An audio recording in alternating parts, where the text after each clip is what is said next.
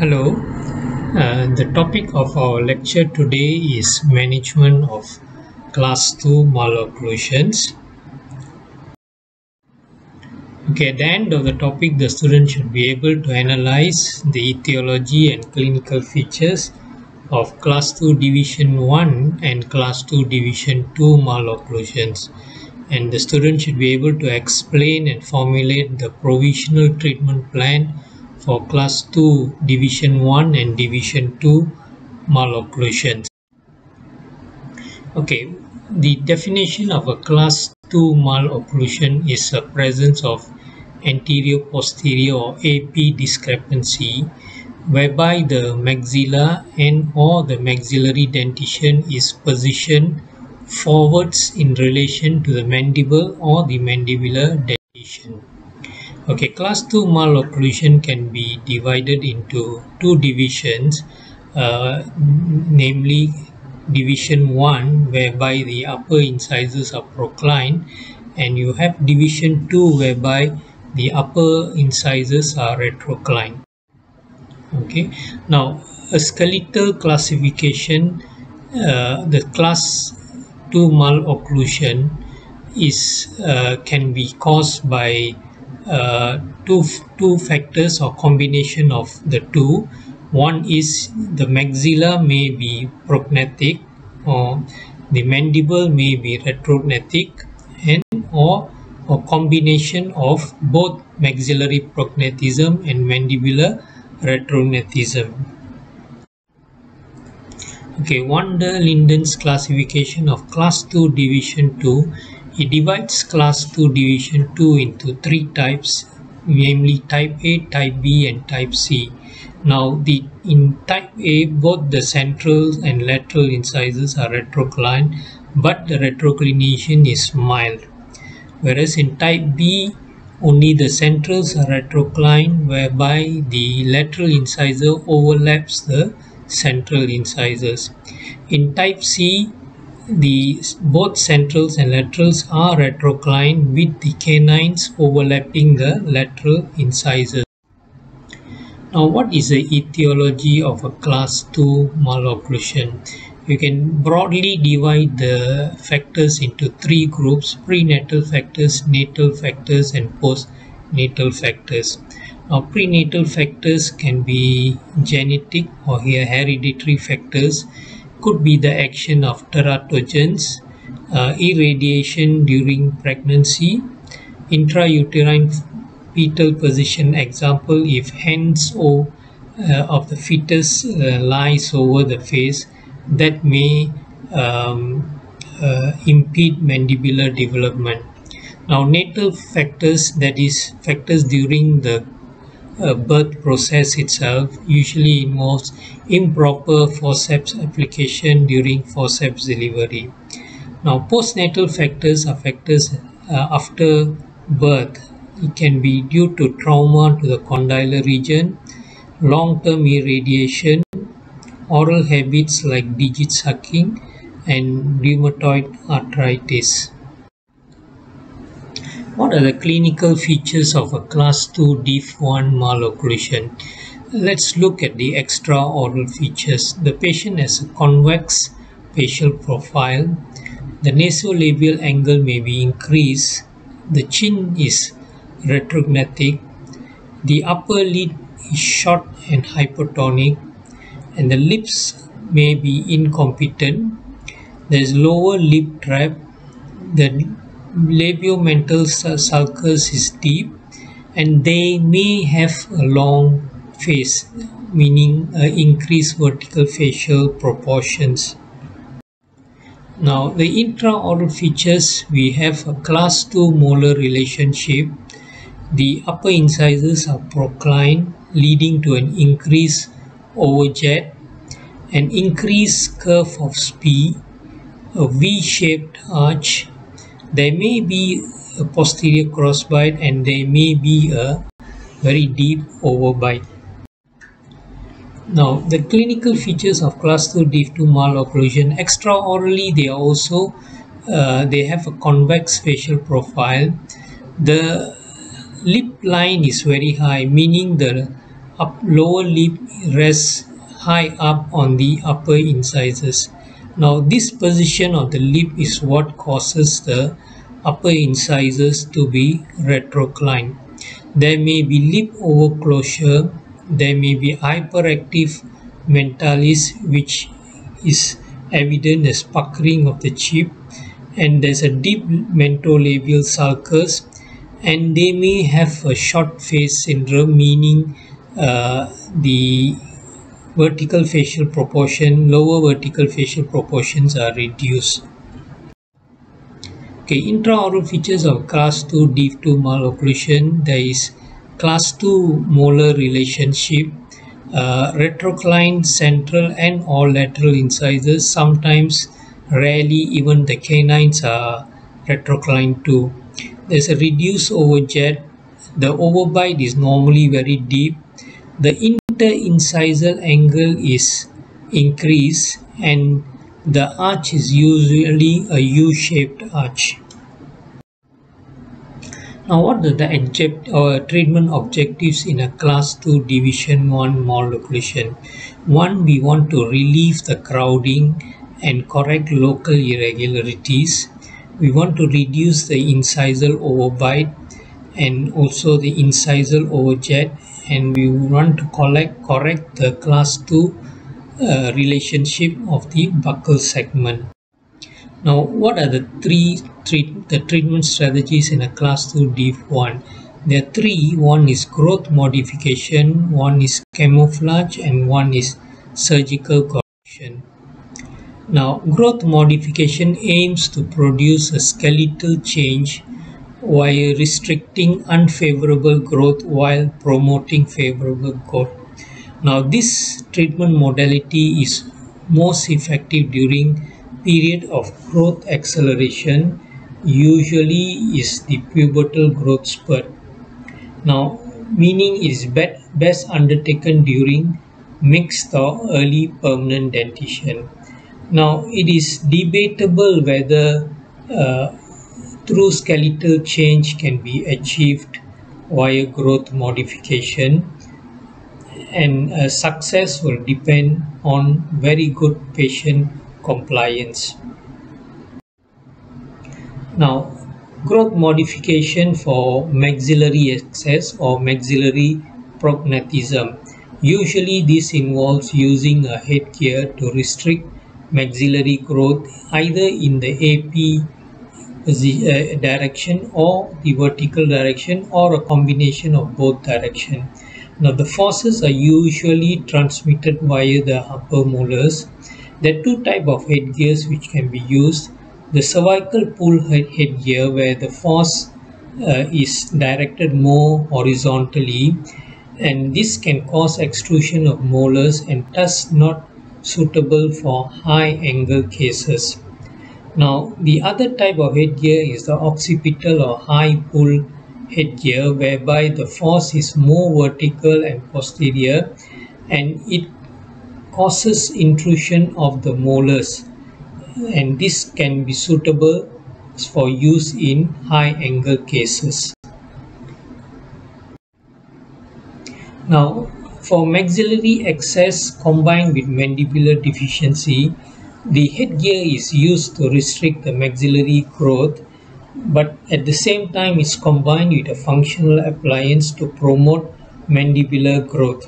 Now, an example of this would be the Van Beek activator, which has got a flying EOT tube for insertion of the headgear face bow. Now, for mandibular deficiency, normally growth modification is undertaken via use of myofunctional appliance to stimulate mandibular growth. Now, this promotes condylar lengthening and remodeling of glenoid fossa. The effect of this is both skeletal and dentoalveolar effect. The dentoalveolar effect involves differential eruption of the posterior teeth. Now, examples of appliances for this modality can be divided into either removable appliances or fixed appliances. Removable appliances are such as twin blocks, bionators, a function regulator, and an activator. A fixed one would be either be a Herbst appliance or a Jasper jumper.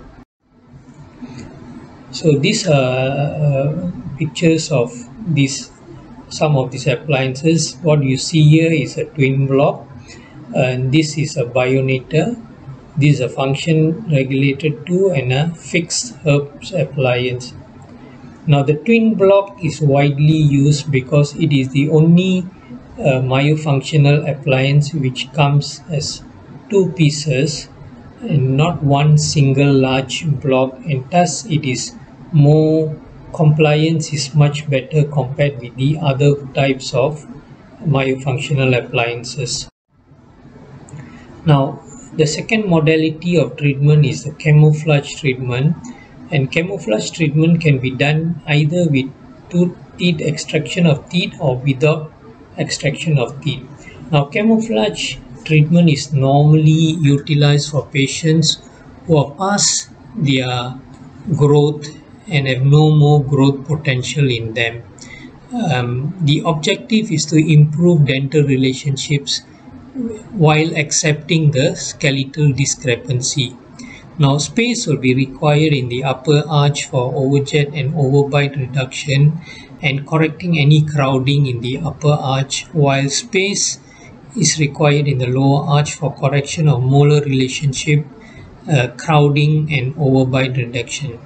Now the ideal teeth for extraction are the premolars, and usually the first premolars are extracted if more than 5 millimeters of space is required, whereas the second premolars are the teeth of choice if 2.5 to 5 millimeter of space is required. Now camouflage treatment with teeth extraction, so we use the extraction spaces for overjet reduction, overbite reduction and correction of all the crowding and local irregularities. Okay, now camouflage treatment without teeth extraction, this is undertaken in mild class 2 cases whereby the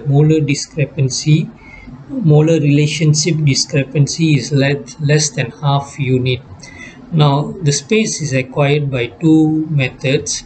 If there is spacing in the arch due to missing teeth, hypodontia, etc., this spacing can be utilized for overjet reduction. Now the other method is to do molar distalization. Okay, molar distalization can be undertaken through various appliances. For example, you have the pendulum appliance, you have Jones jig, you have distal jet, you have a ACCO appliance. This means acrylic cervical occipital appliance. You have fastback appliance, transpalatal arches. We can use intraoral repelling magnets, or we can even use the fixed functional appliances like Herbst or a Jasper jumper. Now class 2 elastics is utilized especially when camouflage treatments are undertaken together with extraction, and class 2 elastics are usually stretched between the upper anterior segment to the lower posterior segment. Now the effect of class 2 elastic is to retract the upper labial segment while protracting the lower buccal segment. Okay, this comes from the horizontal force component of the elastics. Now there's also a vertical force component in the elastics which tends to extrude the upper anteriors and the lower posterior teeth. Therefore these elastics are not suitable and should be used in caution in high angle cases. And elastics are normally used with fully bonded or banded fixed appliances. Now sometimes when a class 2 diff 1 presents with a deep bite correction is necessary for overjet reduction, Okay, and this can be achieved by using a removable anterior bite plane which encourages eruption of the posterior teeth. Also, it can be undertaken using fixed appliances by the way of utility arches to intrude the anterior teeth. Now, sometimes a class 2 division 1 malocclusion may present with a posterior cross bite, as in cases of digit sucking habit, and this can be managed with corrected by use of a removable appliances carrying a jack screw or a coffin spring, or we could use fixed appliances such as the W arch or the quad helix. Okay, what are the treatment objectives in a class 2 division 2 malocclusion? One is we need to achieve relief of gingival trauma which can arise due to the deep bite. Then we need to correct the incisor relationship. We need to relieve crowding and correct local irregularities and correction of molar relationship. Now, the treatment strategies in a class 2 div 2 is one to extraction. Now, the extraction is done to relieve crowding, also helps in the correction of molar relationship and overjet reduction. Now, remember, you may be wondering why overjet reduction when a class 2 div 2 has no overjet. This is because once the incisors has been corrected to their normal inclination, you will get an overjet opening up. Okay, now we can